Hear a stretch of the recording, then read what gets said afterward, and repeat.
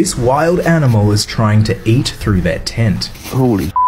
When Roxanne and her husband James were out camping in Dartmoor National Park, they were woken up by a very strange noise outside their tent, and they quickly discovered that it was an animal trying to bite its way through. James grunted at the animal to try and scare it away, but it was unfazed. No, it doesn't give a shit. So James decided he had to confront the animal before it destroyed their tent.